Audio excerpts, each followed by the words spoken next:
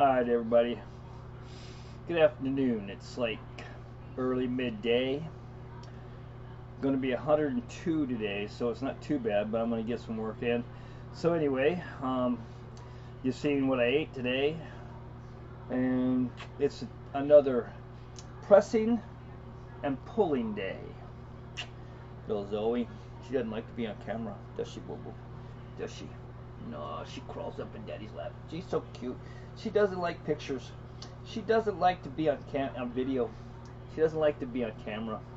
But anyway, so today, like I said, we're going to do some more pull-ups, some more deadlifts, some more pressing work. Tomorrow we're going to try and do some more squats. Probably not a lot because the knees are still bothering me.